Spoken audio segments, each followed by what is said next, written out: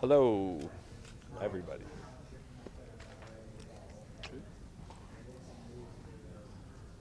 Mike, you were one of the more outspoken fighters when you thought you weren't going to get to do media to say, no, I want to go do it. Yeah. Sometimes I feel like you guys hate doing this stuff. So why was it so important for you to have this opportunity? Because the last media day, I was such a fucking dud. The last media day, I felt like shit, man. I mean, I really, as you know, I missed weight, that weight cut. That was a really trying week for me, going through everything with the broken foot, trying to push myself to make the weight cut instead of withdrawing from the fight. So I was like, man, I'm excited to get back in front of the cameras, little more energy, feel a little better, and I'm excited, man. I feel like this is even with everything going on, I still feel really good about this week. I feel really good about this fight. Can you compare how you feel right now versus how you normally feel on a Thursday? I'll tell you right now, if I had to go fight right now, I could go fight. That last Thursday in July, I couldn't fight my way out of bed. You know what I mean? So it's just a night and day difference. And I can honestly say, I got to solidify this decision to everyone else by winning on Saturday.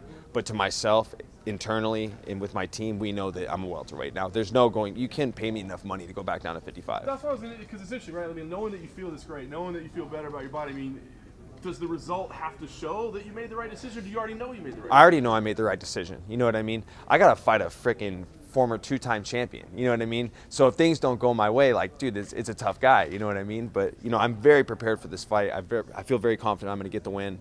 But Carlos is a dangerous guy, but winning or losing isn't going to validate the decision to myself. I already know this is right, but to the rest of the world, I want to show that I am a welterweight now. I am here, and the goal stays the same. Moving up the rankings, moving towards a title, becoming world champion. Can you imagine going through what has been going through this week if you were trying to get down to 155? Dude, it would be a nightmare. It would really stress me out a lot. I mean, just having to travel again, and when I'm making that weight cut down to 55, just the smallest task seems like such a chore, So having to repack my bags and having to figure out, the hotel situation, all that, it would wear me out. It would stress me out more, and the more you stress out, the harder the weight cut gets.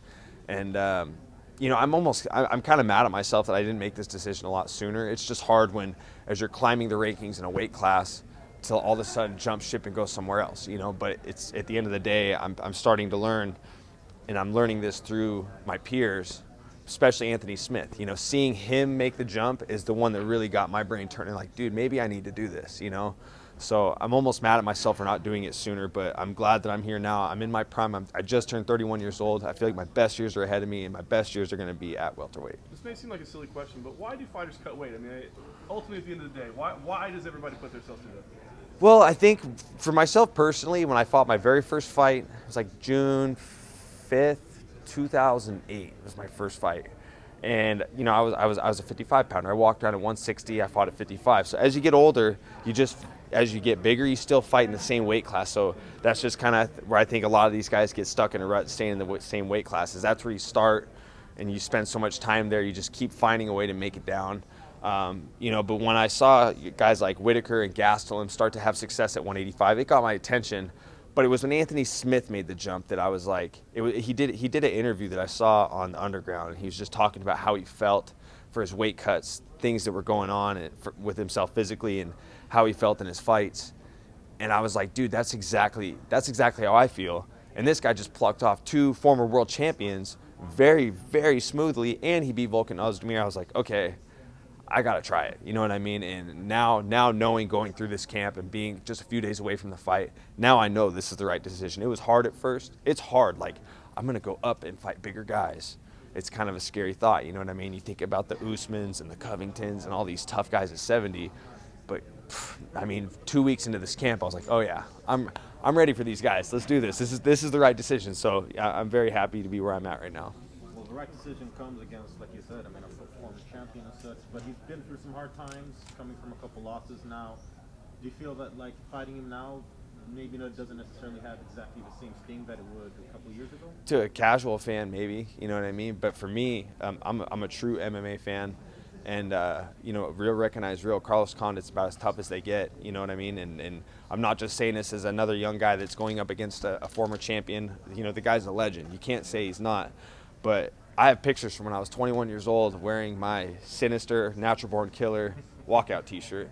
I'm a true fan of the guy. I respect him a ton, and it made it easier for me to prepare for such a tough opponent because I recognize how dangerous he is. I recognize his skills. I've been watching him. I don't have to watch film on Carlos Condit to know how good he is. I've been a fan of him pretty much since he got in WEC. So it's an honor to fight the guy, but I have to beat him. End of the day, that's just what has to happen. Do you see any patterns or anything like that in his last couple of fights that maybe you could, like you're thinking, oh, I see some weaknesses there, but I can exploit it? I mean, there's things I see I'm not going to divulge, but my game plan's always going to stay the same. You know what I mean? If I sat here in front of you guys and said, well, I'm just going to keep it on the feet and stand and bang, you guys would probably be like, yeah, right. No, for me, the game plan's the same, man. I'm gonna do what I do, make it go forward, make it ugly, get a win. You know, that's just how I fight. Nothing changes. But there, watching film, there is things that we were able to break down. They're not something I want to divulge to the public. And same for him. I'm sure they watched a bunch of my film and broke some things down. And we both got game plans going into the fight, and nothing left to do but lay it on the line and just made the better man win. Is it cool getting that call about a guy like Carlos? Like, I mean, I don't want to play basketball against LeBron. You know what I mean? Yeah. Like, you got a call, saying you have to fight one of your, I don't want to say heroes, but a guy you really admire. That's got to be cool. No, I mean, I'd be a liar if I said he isn't one of my heroes. My very first guest fighter appearance was 3 days after I got off the Ultimate Fighters in Fort Lauderdale. And I was just buddied up with Carlos Condit for the day, and I was just like, hey, what's up? You know what I mean? Like, he's just that guy, and when I got the call, I'm like, this is perfect. You know what I mean? This is what I want. I don't want to come up a weight class and fight, everybody's tough, but I want to fight guys with names. I want to pursue my goal. I want to get to a world title. And a guy like Carlos Condit, those are the fights you have to get there. And, I'm just excited for the opportunity to fight him for sure. What about now the fight with the tax man? Huh? What about the fight with the tax man? He's going to take some money from me. He wasn't going to before. The tax man always takes your money. I'm not, I'm not too stressed about that right now. Yeah, it sucks, but I mean, it's the same as when I fought in New York. It's not, Dana said it best. We're all taking losses here right now. Doesn't mean I'm okay with it. Doesn't mean I'm stoked on it. You know what I mean? But it's just something we got to deal with. I think that everybody needs to focus on the fight. I think a lot of the fighters and a lot of the media, I think there is a lot of negatives to dwell on in this situation, but we need to focus on the fight. We got a great card ahead of us. A lot of these guys need to focus on competing, and I think that too much pressure is being put on the ops team. Like, everyone's flipping out about, like, I'm losing money on my hotels, my Airbnbs, I flew my team in, taxes, this, that. It's like, dude, they're just trying to get us to California first. You know what I mean? So I think that everybody needs to focus on the fight. Let's get through the weekend and figure things out from there. You know what I mean? It's a really crummy situation, but we got to focus on what's important, and that is UFC 232. Only on pay-per-view. Thanks, Mark. Yes, sir.